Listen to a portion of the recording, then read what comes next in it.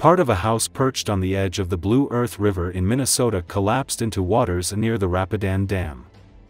A portion of the house on the property closest to the Rapidan Dam has been undercut enough to have fallen into the river, the Blue Earth County Sheriff's Office said in a statement. Blue Earth County Public Works, Emergency Management and Sheriff's Office are monitoring for downstream impacts.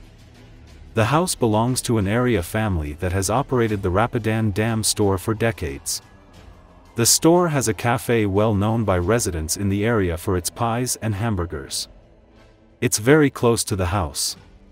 We had to evacuate this morning, get as much as we could out.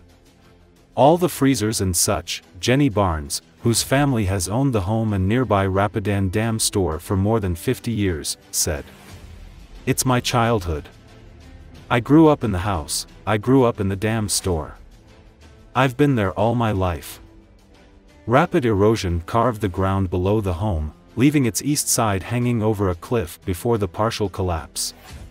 The dam remains in imminent failure condition, according to county officials, but the threat of a breach has diminished. Sheriff Jeff Wersal said the water level in a catastrophic event would not be that significant.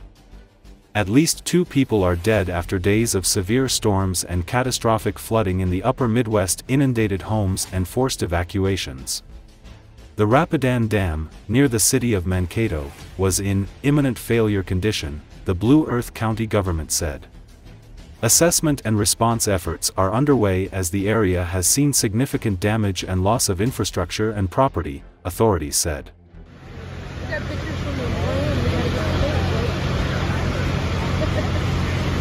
That's crazy how much stuff is just built up right there. Oh. Oh my. That's crazy how much stuff is just built up right there. Oh.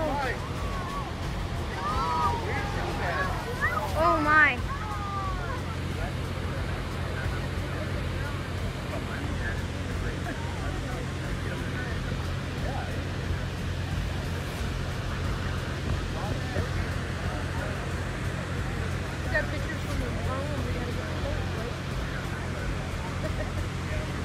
That's crazy how much stuff is